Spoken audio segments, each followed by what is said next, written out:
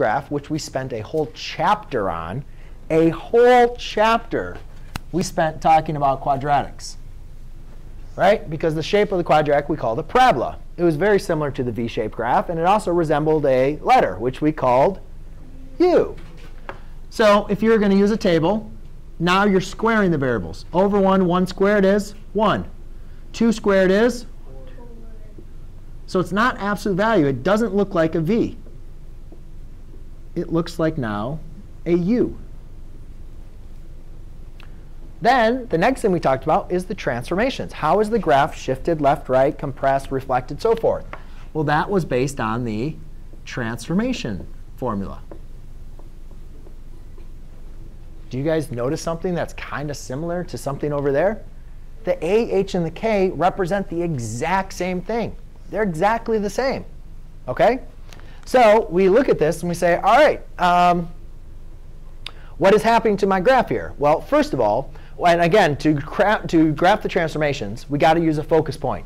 And again, just like we use the vertex for absolute value, we're going to want to use the vertex here, which is that turning point, right? So we again here, so this is -1. H in this case is now positive because it's x minus h. H in this case is 1. So now we're going to be shifting to the right. Or you can just always think it's always the opposite. OK?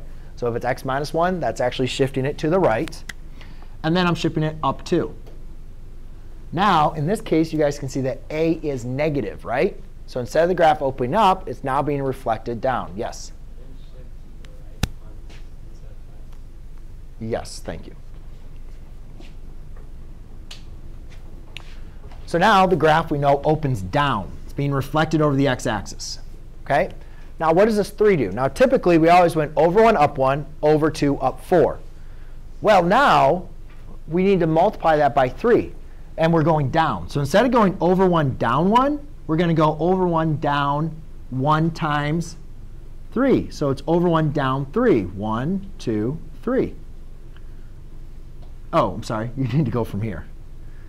Over 1, down 3. 1, 2, 3. You always go from your vertex, not the origin.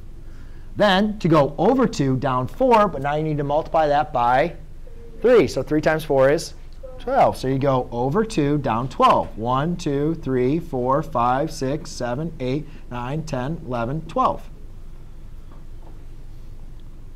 And then remember, this had an axis of symmetry, just like that one did over there. You can reflect those points over the axis of symmetry.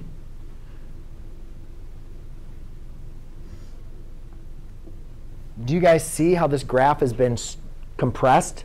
Right? So when A is larger, it compresses it. When A is smaller than 1, it stretches it. And the negative makes it go down. Good? Explanation? Remember, kind of?